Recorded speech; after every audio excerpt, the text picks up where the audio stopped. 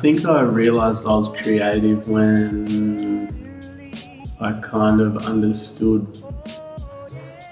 certain emotions in regards to like why I surfed in a way. Like, I guess surfing's like a way of life, and that's a pretty creative thing.